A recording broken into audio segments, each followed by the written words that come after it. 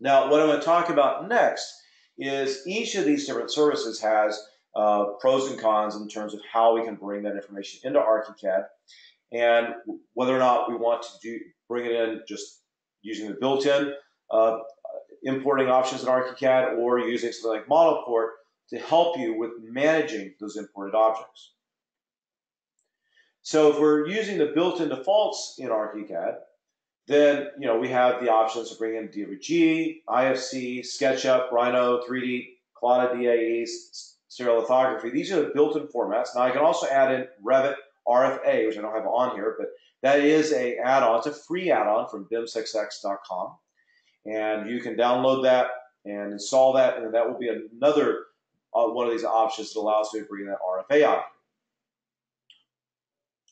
Now, if you add on ModelPort, you can bring in not only the Collada DAE, which I just mentioned as part of the standard in Archicad, but it will also open up the ability for you to import in OBJ. As I just mentioned, TurboSquid is a good example where a lot of the formats there are in OBJ format.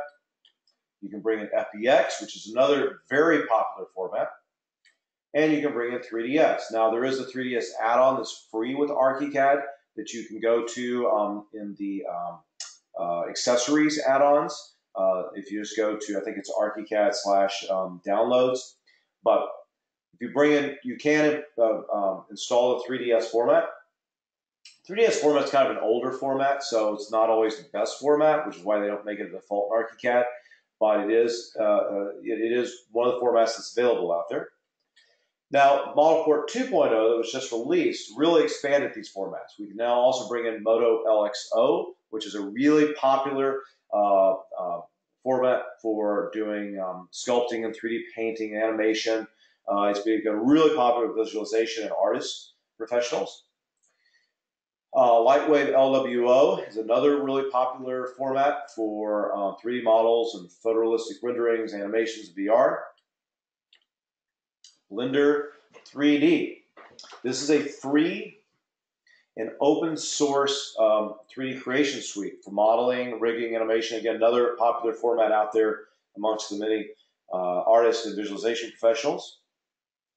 Alembic ABC is another interchange file format that can be used. AutoCAD DXF, I know many of you know this, but this is nice because now we can bring in DXF models into using ModelPort, which means, as I'll show you in a minute, you have a lot more editing options that you can use with this. And finally, stereolithography STL. That isn't a standard format Archicad as well, but of course, with this now ModelPort means that you'll have the ability to edit any of those objects and those models within the ModelPort feature set. So let's talk a little bit about our pros and cons of built-in versus add-on converters. So as I'll show you in a minute, with Archicad's built-in importer, it can create kind of messy 2D and 3D graphics if the model contains curves. So I'm going to show you an example here, just to kind of kind of make you understand kind of the difference between using a standard built-in converter versus using something like ModelPort. So if we go to a 3D warehouse, we can go searching for lights, right? And there's a lot of different lights, and a lot of these lights have curves to them. And so this is a great example. This is a basic schoolhouse type ceiling pendant, very popular for these days for a lot of projects. One of the nice things that I mentioned now is that we can now export this as, or I should say download this from the 3D warehouse as a Collada file DAE format, which means that we can bring it in either in Archicad using its Collada DAE import or using the ModelPort option. So if we bring this in using the Archicad option, it's going to look like this when it comes in plan, and it's going to look like this when we look at it in 3D. If we use the ModelPort option, which I'll show you in more detail in a minute, this is the new interface for ModelPort, then we're going to have a nice 2D graphic on the 2D side of it, and a very nice 3D graphic without all the extra line work on the 3D side of it. And this is a big, big deal.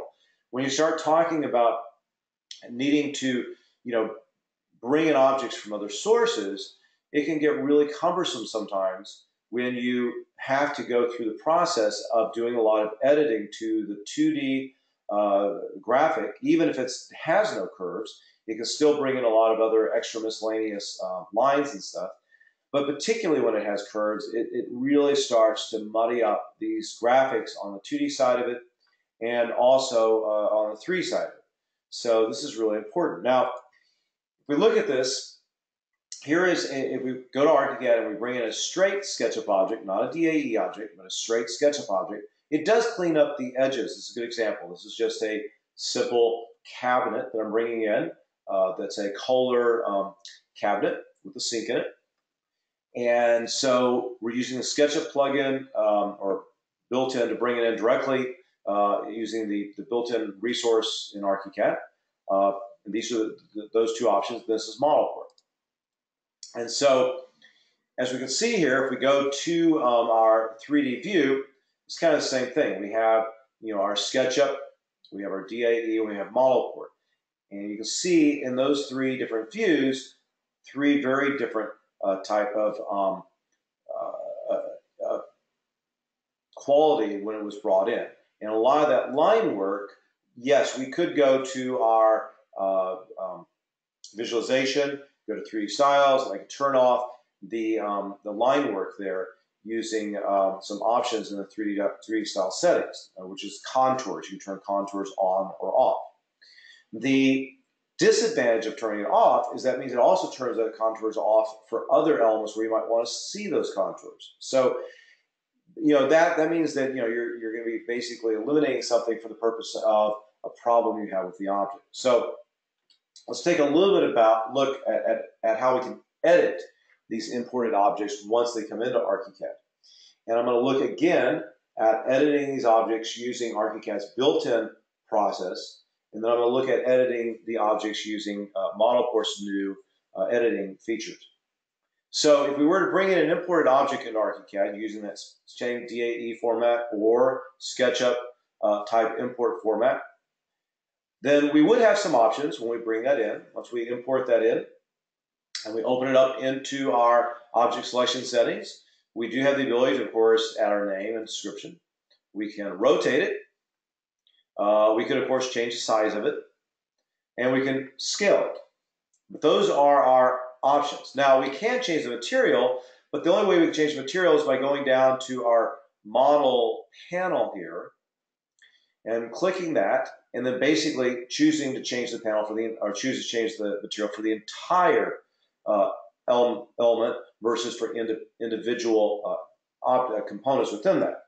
And what I mean by that is that if I bring this in and I want to change just the sink material here, I can't do that without exploding it into a morph, because if I will go into the model panel and change the material, I'll change the material for everything. That means the material for the handle, which is different, the material for the wood, and the material for my sink, and the material for the tap. All these are 4 different materials within here. And if I explode this into go back and choose to change it with my model panel here, I'm changing it for the entire element. Now I can convert this into a morph. If you've not done that before, this is a great way to do it. You can bring in an object. You can right-click on that object. I can say convert selection into a morph. And it's going to tell you if you do that, and it's got large number of polygons, which this one does because of the sink and tap, they can potentially affect the performance in Archicad. And so I go ahead and convert that. And of course, now I can select this panel, and I can open up my materials, and I can go in and I can change with that morph just that panel. So I can do that. But of course, one of the biggest problems here is I've got to go through and I've got to select every individual morph in this object, which can take some time to do that. Plus, it did not solve the problem of all the polygonal lines that have appeared here because of the curves, and even areas which don't have curves. And the other problem is that when you explode it, you lose the textures. So if I have textures that are actually connected to this morph, then I've lost that. So, I'm sorry, textures connected to the object. So that's one of the caveats of using the built-in settings when you import an object, is that you just simply cannot control that object in terms of the way it looks, in terms of its quality, in terms of materials, in terms of graphics. You really have limited abilities for being able to control And so that was one of the reasons why ModelPort was rebuilt today. So one of the things you'll see here is we have a new interactive selection option within this new 3D window that we have. So we can now select elements by material or by object or element. And so in this case, I can select by the individual materials. And so rather than exploding this bed as I've imported in here, instead, I can go in and select each of the individual materials and change those as I need to within this preview window, and very quickly change that and be able to edit that. I can also control material properties such as transparency and texture. So, for example, I can select this particular picture, and I can change the glass there in terms of its transparency. I can select the glasses, which don't even show up right now, and change that transparency as well. So if I want them to be slightly more opaque, so I can see them better in a rendering I'm doing, or in my 3D view, I can change that. And this is what's really nice about this. When I import in now an object into Archicad using ModelPort, I can simply go in and edit these elements directly within this interface. Also, you can control element visibility. Now, this is really important. One of the things that I have found over the years of importing objects into Archicad, whether I import it into Archicad using its built-in settings or some other add-on, is oftentimes the author of that object didn't really think about how, the fact that when somebody else imports that object into their program, that, if they didn't turn off certain parts of the object, that you're not going to be able to control that. So as a good example, I select this light. This looks like a great light. I want to use this as my project. And lo and behold, someone forgot to turn off the rendered part of it. So now I can actually go in and I can actually turn that off within ModelPort by being able to control the layers. So as you can see, my layers over here to the upper right, which has a little eyes next to it, that means visibility, means I can select any element within a view now, and I can actually control the visibility of that element. So in this case, as a good example, I was able to turn off that rendered view that an author forgot to turn off, and be able to control that really easily. And that's really important when you bring objects into Archicad, is being able to control the visibility of those elements. Also being able to control and manage these textures in any view. So not only can I select these elements within my 3D view, but I can select them with the plan view, or within an elevation view, or any other view. So this is nice because it just allows you more flexibility to be able to select and drill down to being able to edit elements that you want to work on. The other thing that's really important is being able to change the materials within these views. So for example, in this silver material of our barbecue here has this kind of banding on it, right? And so for me to be able to change that finish, to select that and change that finish within here, and then be able to update that automatically in my view without even having to get out of ModelPort, allows me to quickly change my materials using this built-in interface. So again, just giving you more flexibility to be able to make changes here without having to explode the element, without having to go through a lot of steps to be able to simply change the material. And I can also change the texture. So we have a direct link to the textures now, so I can go and I can select a different texture from a different folder, and quickly being able to change that to a different JPEG without having to go through a lot of extra steps to be able to do that. And being able to change my pin material. So how often have we brought in a 2D graphic, and that graphic doesn't look the way we want it? So we want to be able to change the line weight. We want to be able to change the color. And to be able to do this directly within my settings here gives me a lot more flexibility for being able to do that.